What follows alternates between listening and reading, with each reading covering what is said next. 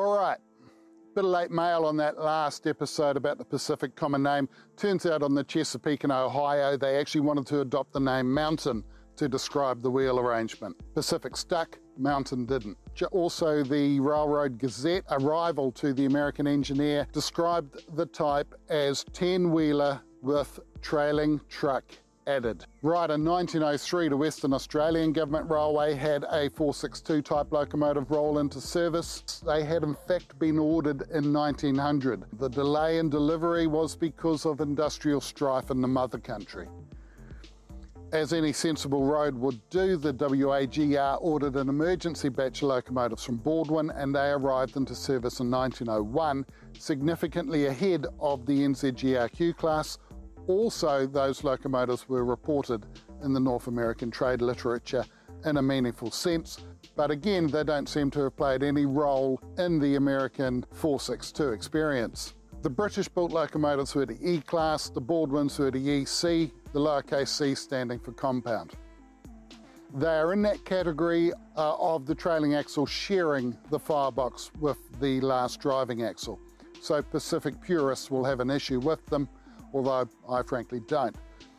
Neither of those two classes of locomotives were the first 462 in Western Australia, because in 1897, the Miller conglomerate, a forestry company, ordered a single 462 locomotive from Baldwin, and they named it Jubilee.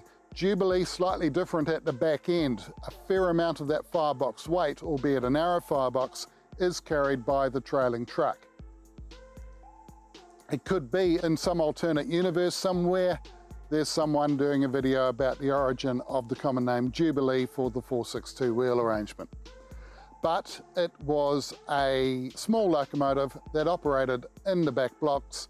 It did not feature largely in the collective railroad consciousness, but it does significantly predate those other 462s. Those West Australian locomotives were similar to the Milwaukee Road locomotives that I mentioned in passing in the last episode. The Milwaukee Road referred to their locomotives as the St. Paul type. They were also narrow firebox. They were really effectively 10-wheelers with an idler axle added to them to distribute weight. And that's probably more a testament of the lightweight rail in use on that system at that time, because there is a story, although I can't really confirm it, that later in their existence they were converted to 10-wheelers simpliciter, probably because there was an uplift in the weight of rail on that system. Nevertheless, they are clearly 462 locomotives, and they clearly predate the ones I've just been talking about. There's one more example though. The earliest I can find is 1886 on the Lehigh Valley, a locomotive designer by the name of Strong. He had some ideas about fireboxes, and on Lehigh Valley locomotive number 444, it had a firebox that was almost solely carried by the trailing axle. It's also a 462, it's also a camelback. The firebox is really interesting.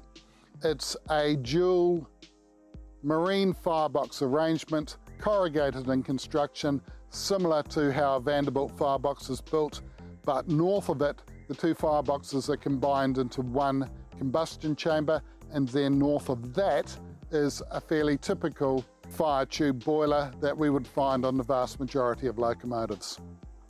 Because of the length of the combustion chamber and because of the width of the firebox, it had to sit behind the last driving wheels, and it had to be carried by that trailing axle. Pacific purists might have an issue with it because it's not a wide firebox, but it kind of is a wide firebox. Well, it's two narrow fireboxes that together are too wide for a 10-wheeler.